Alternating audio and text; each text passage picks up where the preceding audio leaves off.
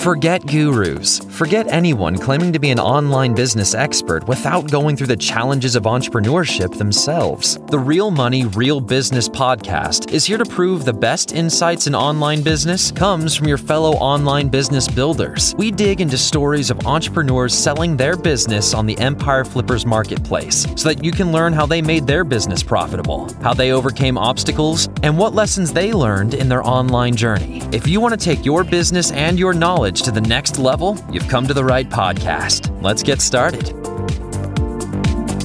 Hey everyone, so Brandon here with another great business to discuss on this episode of the Real Money, Real Business podcast. Today's guest is Joe, and he's selling his Amazon Associates business on the Empire Flippers marketplace. So welcome to the show, Joe, and how are you doing today? Hi, Brandon. Thanks for having me. Doing well. Glad to be here.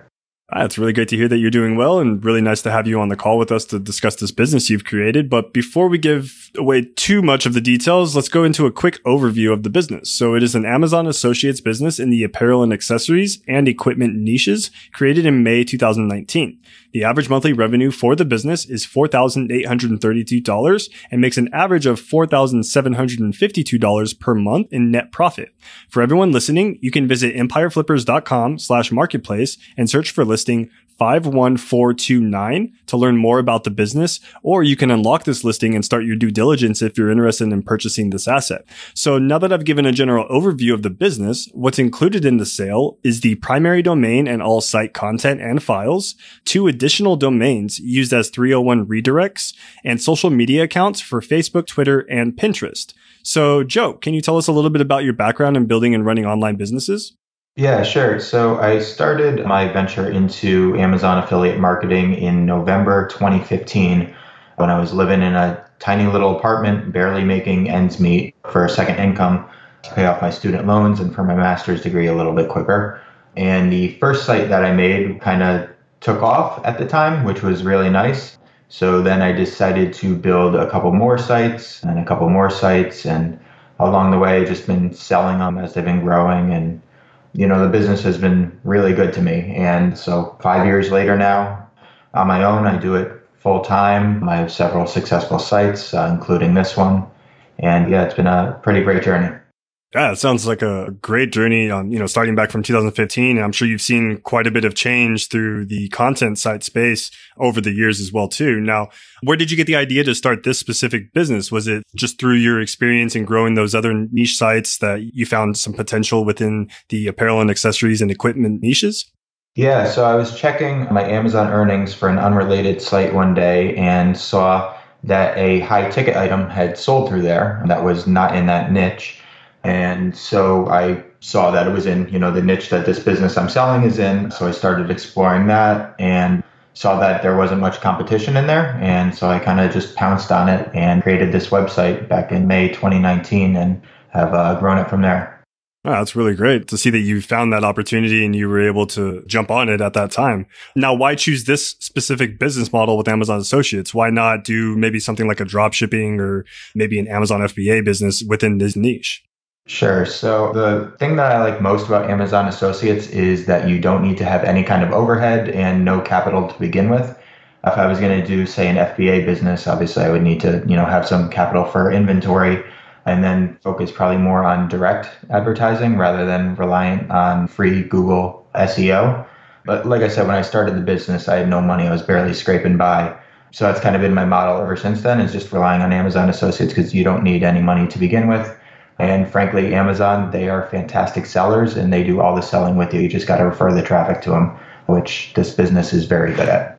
Yeah, I absolutely agree with you. Not having to worry about the e-commerce side or even the logistics side of the product that you happen to be producing content for is always a bonus within their platform. Now, if the business is doing so great at this time, Joe, why is it that you decided you'd like to sell it? So I just moved to the Bay Area about 6 months ago now. And as I'm sure anyone listening to this is very familiar with, Bay Area, California is very expensive. And I happen to be with a wonderful partner. And so it's kind of looking to cash out on this and put money towards a down payment on a home out here. So as much as I'd like to, continue growing this, it would go a long way to, starting my roots here, I guess you could say. Yeah, no, I completely agree with you. As we spoke, before this call, I'm pretty familiar with California, having grown up there myself. And yeah, the Bay Area can get pretty expensive. That's for sure, depending on the area you'd like to stay. Yeah. So completely understand that. Now, was there anything that you learned while growing this business that you plan on applying to future businesses down the road? Yeah, so I do have several other Amazon sites that are more in the earlier stages that I do apply my business model to. So it's pretty much just using the same techniques across all of my different niches and websites that I'm in. But with this particular site in general, as you said, the 2 additional domains are included as 301 redirects. This site showed me the power of using 301 redirects. So that is something I have been using and will continue to do so in the future. Yeah, it's really interesting that you're able to kind of learn firsthand and have firsthand experience with 301 redirecting, domains to boost your ranking as well. That's really interesting insight. I'm sure that will be helpful down the road. Now, on the flip side of that, was there anything that you tried with this business and it just didn't give you the ROI that you were expecting? Yes, I paid for some very expensive guest posts towards the beginning of when I started this site.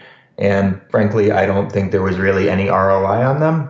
Yeah, I just didn't get really any ROI on those. So it's more I stopped doing those after trying them out on this site. And I'm talking about like the $175 per guest post or something around that sort. It just didn't seem all that beneficial to me compared to doing, say, a 3-1 redirect or niche edits. Okay, that makes sense. Especially depending on the industry as well and what benefit you're getting from those guest posts could kind of weigh in either side, I guess. Now, have you ever tried something, along the lines of like an email list or putting more effort into the social media channels to grow your marketing traffic in that form? Not with this website. When I originally got into SEO, I tried to do that. However, for me personally, it's not my strong aspect since I don't really understand social media. I don't use it in my personal life. So I found that it was a better use of my time and so therefore ROI for me to just focus on the organic Google search and bumping my rankings up in there. However, it is definitely a great opportunity for the potential buyer to explore those avenues because I haven't done anything with them on this website. Okay. And have you tried an email list for this website or you haven't tried to set one up at all? No, not with this website.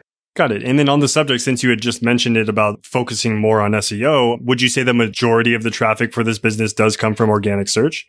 Yeah, I think it's in the 90 percentile. Yeah, that's always great to see as well. And, hypothetically speaking, Joe, if you were to keep this business and move forward with it, what are some of the ways that you would personally try and grow it? From a monetary standpoint, I would definitely go with adding display advertisements onto this site. I think it's excluding the most traffic. I think it's around 30,000 a month, 25,000 a month, something along that line.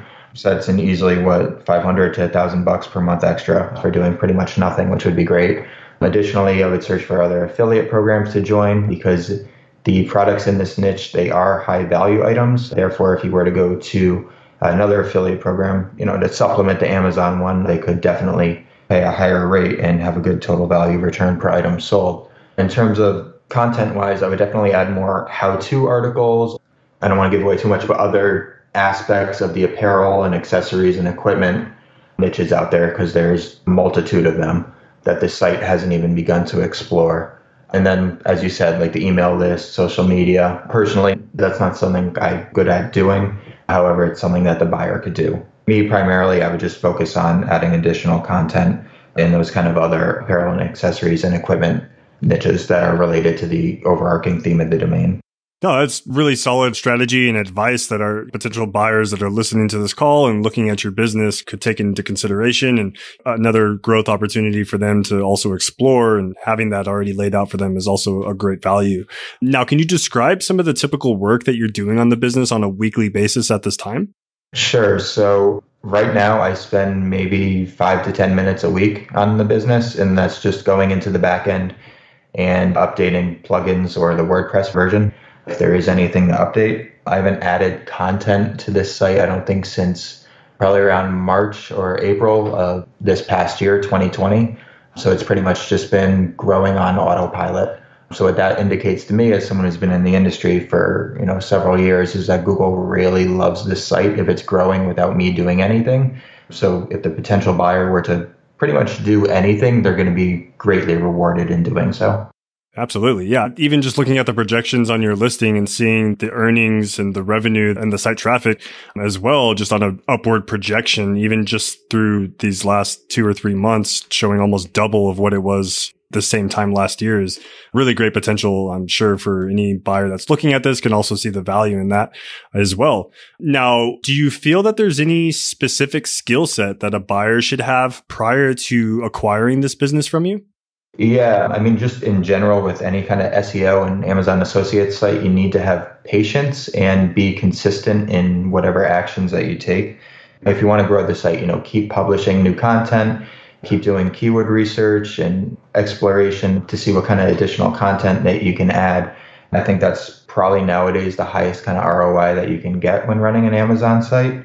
Always be looking, of course, for, guest posts that you can do or industry sites that you can get on, or additional ways in which you can get traffic that's not totally reliant on Google, but mainly just consistency and patience. SEO is kind of a waiting game, so you may not see the fruits of your labor until 3 to 6, 9, whatever months out. But if you're consistent and patient, you will definitely be rewarded. And that's advice I give to really anyone looking to go into SEO. And yeah, it seems to work. Absolutely. Yeah. It's tried and tested strategy, especially for SEO and for gaining ranking and within content site space for sure.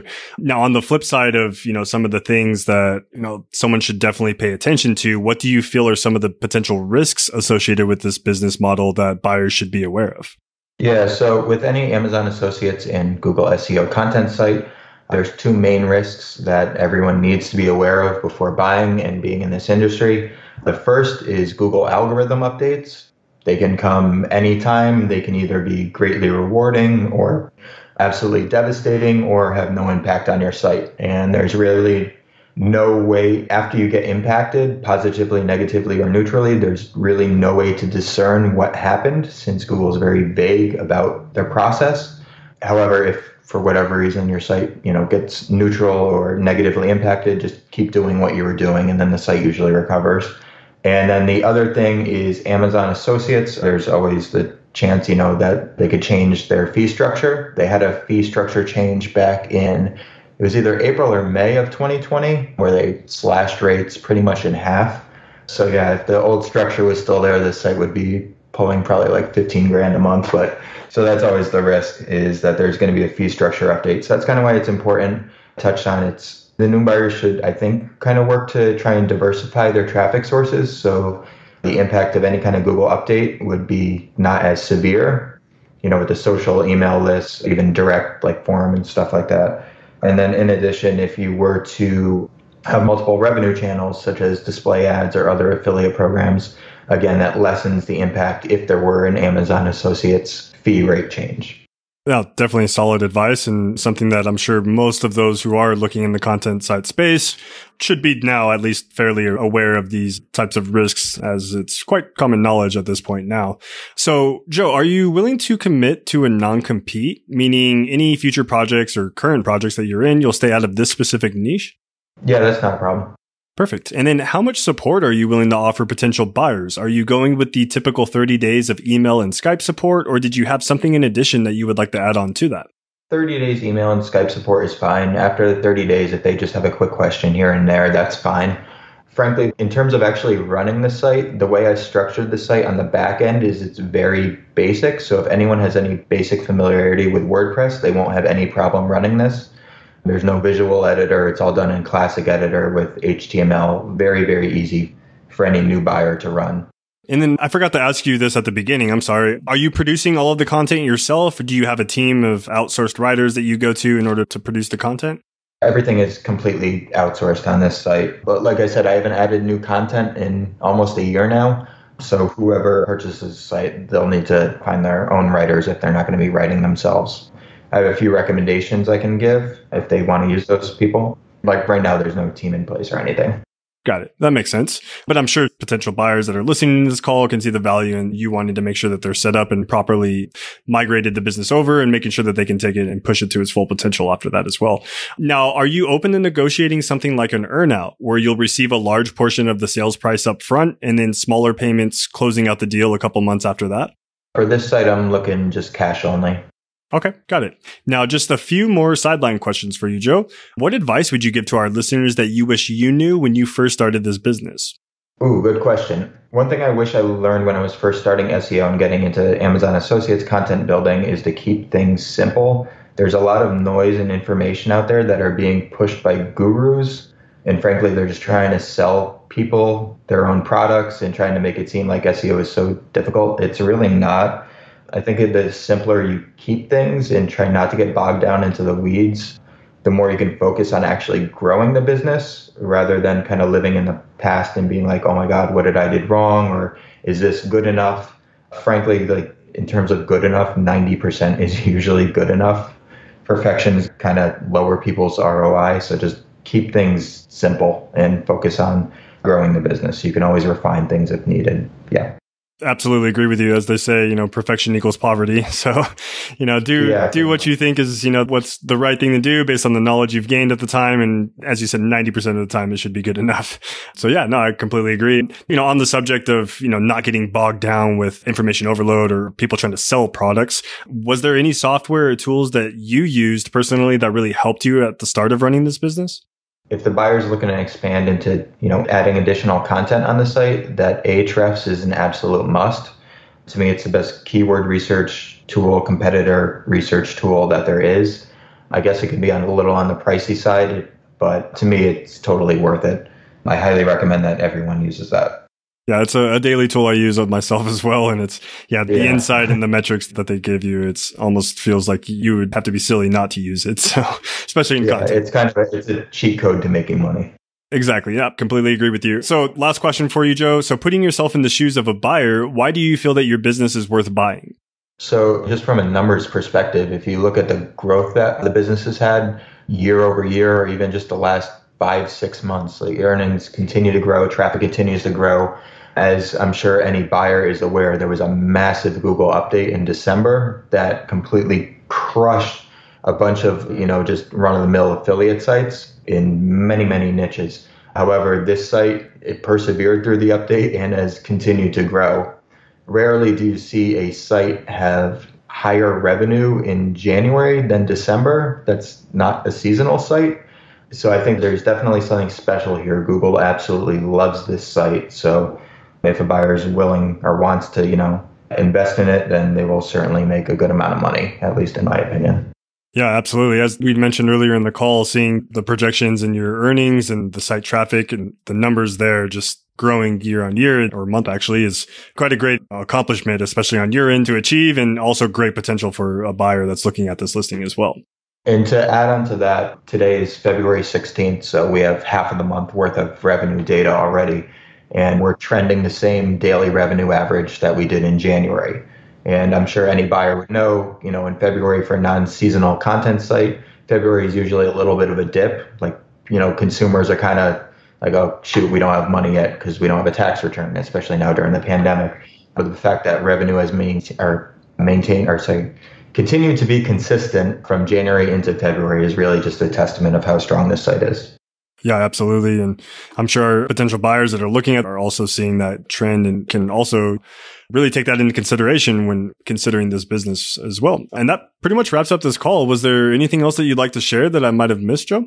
Pertaining to the site, no. I just want to really express how great this process with Empire Flippers has been. I've used a couple other brokerages, but I have to say that Empire Flippers is really going above and beyond in terms of how they've handled the listing for this site. So thank you, Brandon, and the rest of your team. And any buyer out there that's interested, I'm more than happy to discuss with you this site. And yeah, I look forward to speaking with anyone interested.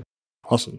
Yeah, we all appreciate it as well, too. And it's kind of why we do this in the first place, is to make sure that everyone's happy and everyone is able to accomplish their goals, not only personally, but business wise as well, too. So thank you again for that. And yeah, that's pretty much the call that we needed for today, Joe. Thanks again for jumping on and, looking forward to speaking with you here in the near future as well. Great. Thank you, Brandon. Thank you. And all right, everyone. Thanks for listening. To learn more and to see if this listing has already been sold, head over to empireflippers.com/marketplace and search for listing 51429. If you're watching this on YouTube, click the link in the description to go straight to the listing. And once you've unlocked this listing, you'll be given everything you need to know about this business. So until next time, enjoy your digital journey.